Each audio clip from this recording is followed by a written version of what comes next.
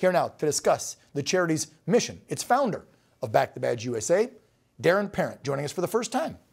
Darrin, welcome to Real America. And let me first and foremost say thank you for creating a charity like this. Give us some backstory. I know you and I talked offline. You started a few years ago. COVID almost shut you down, but you're trying to make a comeback and get these, I call them go bags. I'm a vet. You're trying to get these go bags to our first responders. Tell us about that. Yeah, in July of 2019, we did our first donation in Somerton, and about 6 months later, COVID hit. But we found out roughly about 50% of the vehicles for law enforcement in the U.S. roughly do not have any kind of medical equipment in them.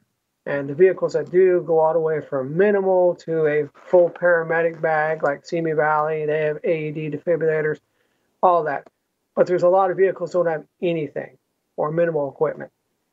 And they need the equipment because they run into people who are injured quite a lot. And is this small, medium, and large departments around the country? Well, the departments we tend to focus on are smaller communities, like our first donation, Somerton, Arizona.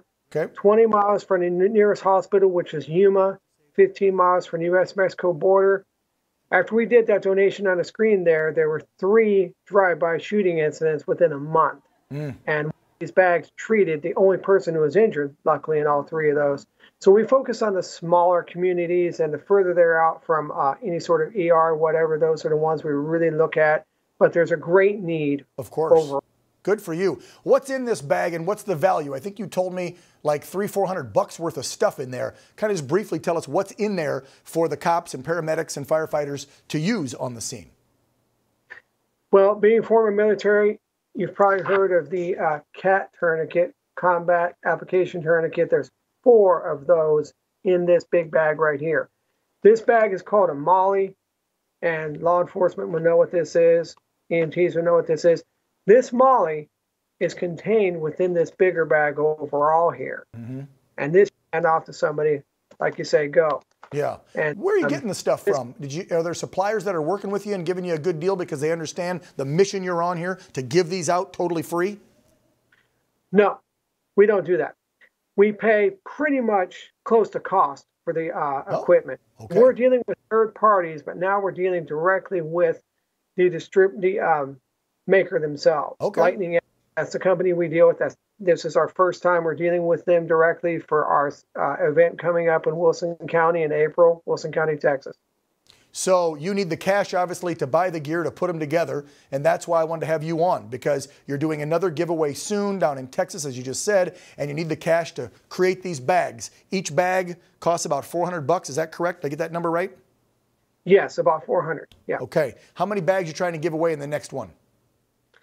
Well, we're trying to give away the entire county, Wilson County, Texas, all their vehicles. None of them have any sort of equipment.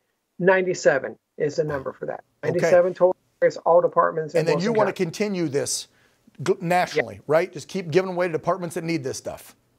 Everybody's emailing us when they found out about the Somerton donation and the work we did across Wisconsin for 11 different. They started emailing us, can you come here? I mean, here and there. I mean, the town where Elvis was born in Mississippi, that people were asking us there, South Carolina, everywhere. It's like, well, hang on. Yeah. Darrin Parrent, they're just getting back on their feet and they need your help, folks. It's called Back the Badge USA. You can go to their website, make a donation so they can create more of these go bag emergency kits for first responders and law enforcement for small departments around this country, so they've got the tools they need to help people in need. Darrin, thank you so much for starting this charity and thinking of our first responders and coming on tonight to talk about it. God bless you. Take care. Thank you. Yep. Bye.